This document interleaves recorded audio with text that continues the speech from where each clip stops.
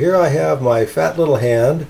I have this compass, and I've got this camera focused on something here. Now I'm going to strike a circle with this, and it may be a little bit messy because I'm trying to do this with my left hand and I'm not a lefty.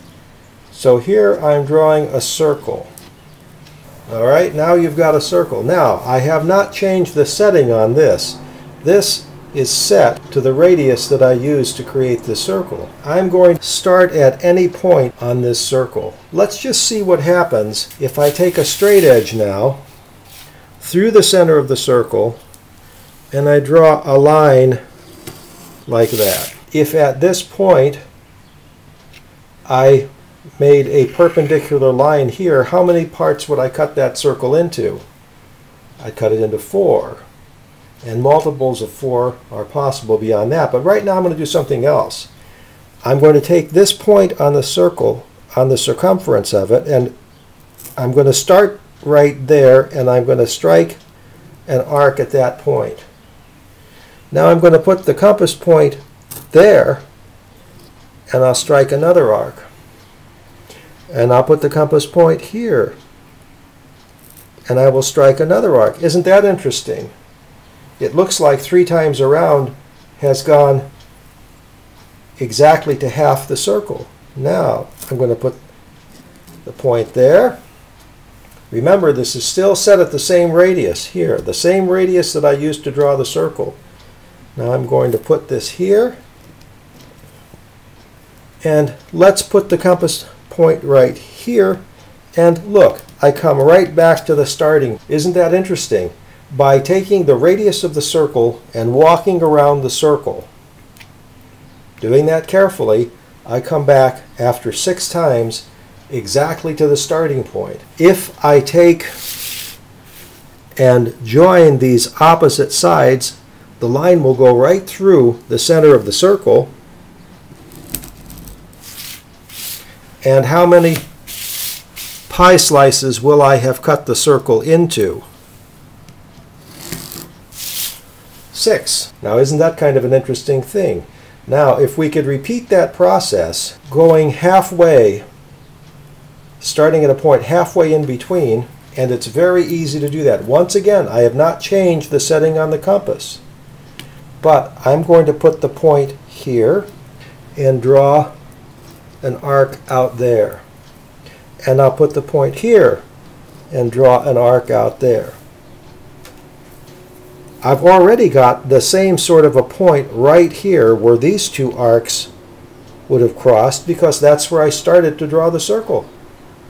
So if I now connect the center of the circle with that point out there, I will have cut this arc here exactly in half. So I'm going to do that, and I'm going to take the line all the way across to the other edge of the circle. In fact, I don't really have to draw the whole line.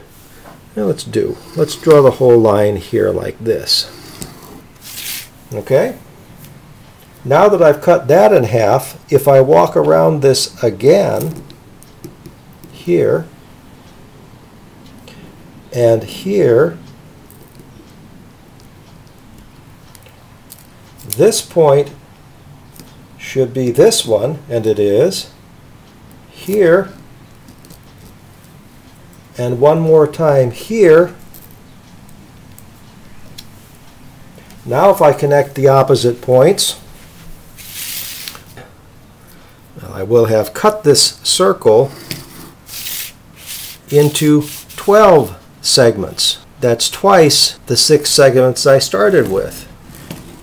And that's as far as you have to go for your rose window assignment. If you wanted to, you could repeat the process and cut it into 24 equal segments. But there's no reason to go that far on this little sample of a rose window that we're going to be doing. What do you do besides this? You want to make this a little fancier. Now I am going to change the setting on this compass. On this kind of a compass, it's got a little locking device, and I can also adjust the length of this pen. You may not have this kind of a compass. You may have one that's a little harder to keep control over, but I'm just going to demonstrate what happens here. I'm going to make a circle here, the same center, but I'm making this circle smaller. What's the point of doing that? Well, the point is that if I can put a circle here in each one of those segments, then I can come up with kind of flower-shaped petals.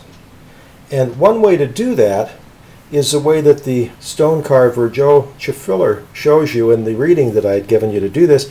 He says you need to put a compass that's set to half of this width here and draw a circle. And then you can erase the bottom of the circle and you'll have this petal shape. Well, another way to do that is to take a round object like a coin and put it here, and I'm going to demonstrate that for you right now. It doesn't necessarily make use of this inner circle. It's a cruder way to do this, but it's a practical way to do it for our purposes. Now, what I'm using is not an American piece of money. I just happen to have had this around. It's a half of a euro coin. So it just happens that if I put this right here and I trace around it, and I'll use the very same pen here, that I get that nice round shape. And now if I move it here, where the sides of the coin just touch the line, I get a nice round shape. And I'm going to go around this thing all the way around in the same way, and I will get this shape that's enough of a petal shape for our purposes. So let me just see how quickly I can complete this work so that I can keep this video within the 10-minute limit of YouTube. Something like that. I could have done that by putting a compass here and trying to draw this circle, but that would have meant I'd had to sort of estimate the center of that and gotten the compass to do a rather tight circle. Now, what are you going to do beyond this? It's really up to you. This is probably fancy enough. You could erase this circle here now, and you could color these segments different colors. You could also put another circle ring out here if you want to. So I'm going to make this a little bit wider here, something the diameter, something like that. And now if I put a circle around here, I might get some additional ideas about putting some sort of petal shapes on there. And I could do something in the way of a larger round object to do that sort of a circle here if it presents itself, or I could leave it this way and just say, okay, I'll have some color scheme here, here, and these petals will be a certain color. You might also think about fancying this up by making a much smaller circle here, and let me adjust the location of the pen. Whoops. Oh, it looks like, oh, I broke my favorite compass. Look at that. Cheap goods. Now it won't work anymore. Can't use this compass. What am I going to do? Well, I could take another round object. What suggests itself? Here's a glass. If I wanted to sort of put that on there, maybe I could trace around it like this. Of course, a real designer of these windows would not have done such crude things as I'm doing here, and they would have had a much better result. But you get the impression. Use a compass that doesn't break. Not of this manufacturer. I'm sad to say this one will not do it. Not for very long anyway. See what you can do now about making a color scheme based on the colors that you see in some of the rose windows that I've asked you to look at. Hope this helps you in doing the rose window assignment. Bye-bye.